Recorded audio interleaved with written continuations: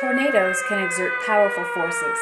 In the problem at hand, we are asked to consider a tornado that has driven a drinking straw into a tree trunk. The picture before you comes from the National Oceanic and Atmospheric Administration website, and it shows a 33 RPM record that was embedded in a telephone pole as a result of a tornado.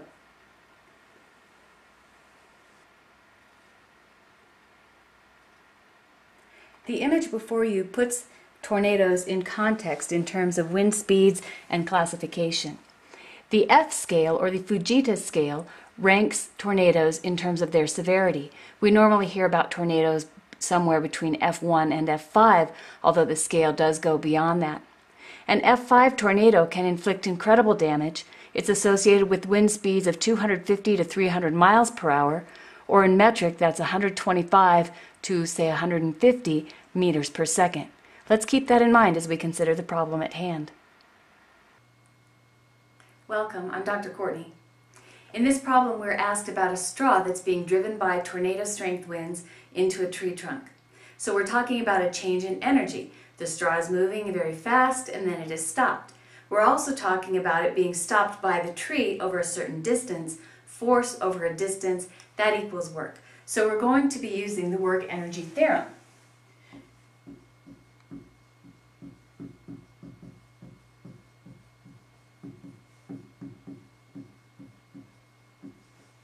And specifically, we're asked to find the impact speed.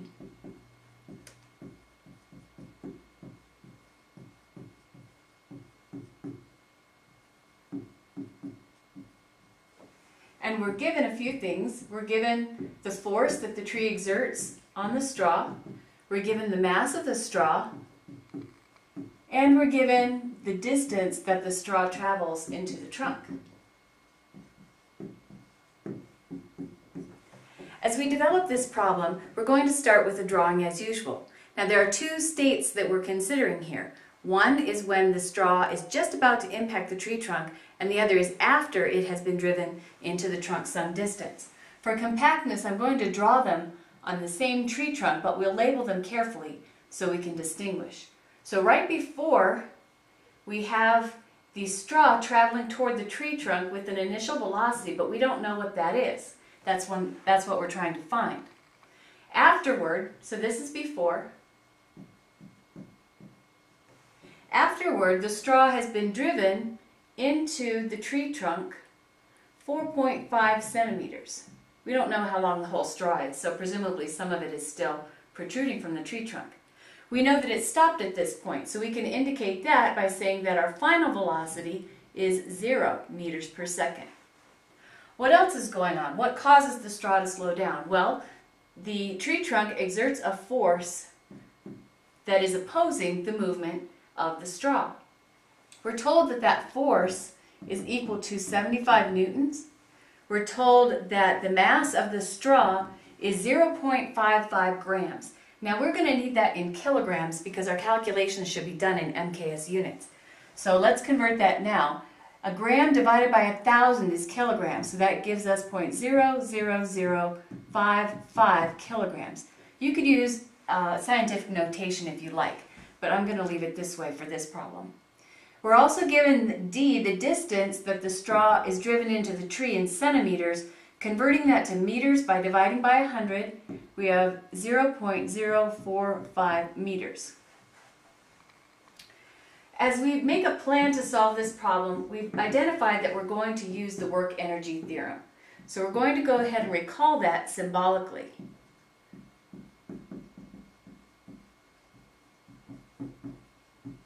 So the net work appears on the left-hand side of this theorem, and we need to express that work in terms of the force and distance that are in this problem.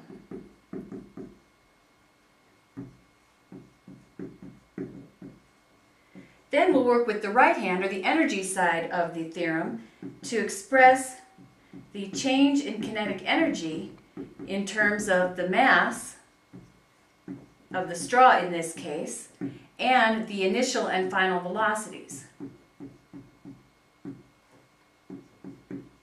Then what we're interested in is the initial velocity. So we need to solve this symbolically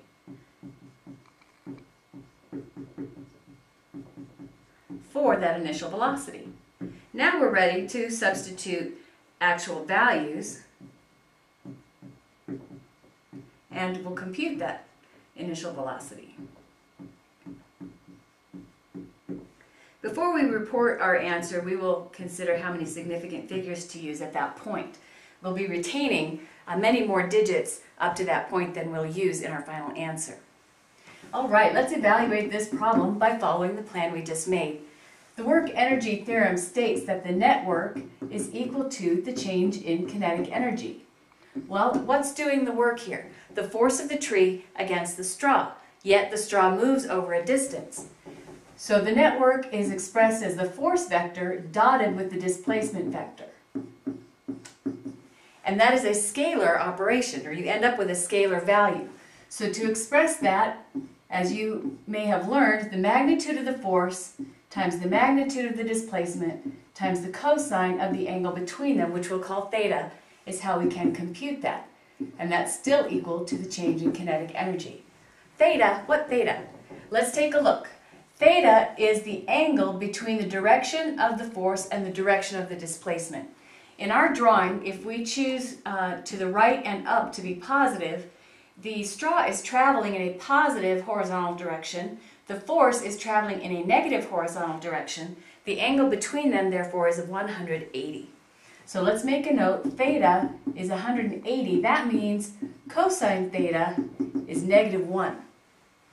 We can rewrite the left-hand side of this equation then as negative for the -1 times the force times the distance that the straw goes into the tree.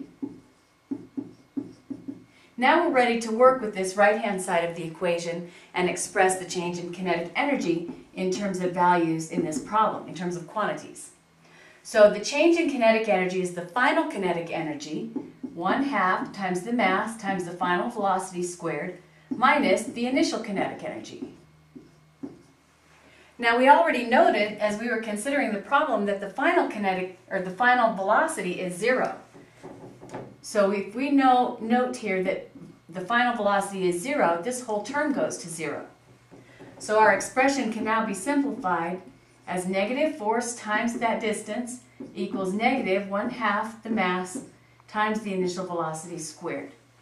As a final step of simplifying symbolically, let's multiply both sides by -1 so we don't have to track those negative coefficients anymore. So we'll have force times distance equals 1/2 the mass times the initial velocity squared.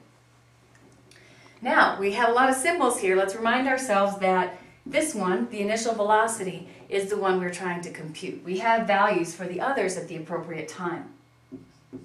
Let's solve for that initial velocity. If we multiply both sides by 2, we'll have 2 times the force times the distance. We'll divide through by the mass. That will leave us with the square of the initial velocity on the right-hand side.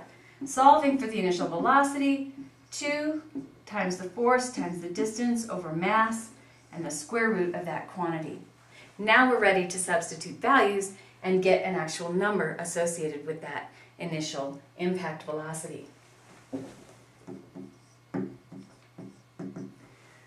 So we have 2 times our force, which was 75 newtons, times the displacement, which was 0.045 meters.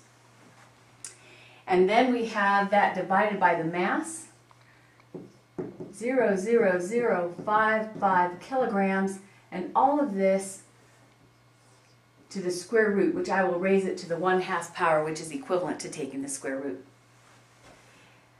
All right, when we compute this, we get that V0 is equal to the square root of 12,272.73 meters squared per second squared, and all of that, the square root, which I've written again as to the 1/2 power. Now, how did I get meters squared per second squared? Let's do a little aside with these units to verify that that was the correct thing. We don't want to assume that we end up with the correct units. Let's just do this with units only, no numbers. We have newtons for the force times meters for the distance that the straw went into the tree divided by kilograms, which was the mass of the straw. That doesn't look very simplifiable, does it? But recall that a newton is equal to a kilogram times meters per second squared. If we multiply that now by mass over kilograms, now we see some simplification is possible. Kilograms cancels out and we are left with meters squared per second squared, which is what I have inside of that expression. So once we take the square root, our answer, which is 110.78 meters per second, will have units of meters per second as we would expect. So reporting this to the right significant digits, which, checking back with our initial given values, is 2, we can report that the straw impacts the tree at 110 meters per second. Now that's our answer. Before we walk away, we want to take a moment to assess our answer. The first thing to do is to check units, and we just spent several moments verifying that the values we substituted into our calculation for the initial speed or initial velocity do come out to the units of meters per second that we would expect.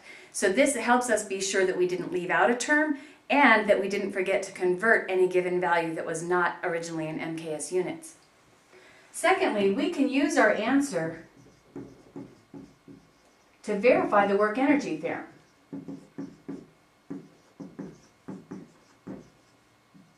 Or maybe you could say it the other way around. It is a bit of a tautology, but it could help catch calculation errors that may have been made. If we go back to our expression, our simplified expression for the work energy theorem in step 3, we have the force times the distance should be equal to 1/2 the mass times that initial velocity squared that we just computed. So if we have a force of 75 newtons times the distance, 0.045 meters, that should equal 1/2 the mass times 110. We need to use the longer, more significant digits here if we want to come out correct. And when we compute that, we get an answer of 3.375 is equal to 3.375. And we end up with Newton meters on both sides. This time I'm going to save the few minutes of going through the unit analysis with you, but it would be similar to what we did earlier in the problem. We come out with units of newtons times meters on both sides, which I will take a moment to remind you is equal to joules, the unit of energy. So we have work, Newton meters, equaling the same as a unit of joules. Finally, for our last check, we want to think about the speed in terms of tornadoes. If we go back to the Fujita scale that you were shown at the beginning of the problem, we see that this is a high F4 or a low F5 level of tornado with wind speeds of 110 meters per second. And so that makes sense as well. Had our answer come out to be an F1 tornado, I would have been skeptical that the wind would have been strong enough to drive the straw into the tree, which I'm not quite sure is plausible anyway, but at least we're in the right ballpark. On the other hand, had we calculated speeds of F9 or F10 tornado, for one thing, that's not very realistic since most maximum strength tornadoes that we hear about in the news are up to F5. So between checking our units, verifying the work energy theorem with our answer, and seeing where our answer falls in the context of the problem, we have confidence that the answer we've come up with is the correct one.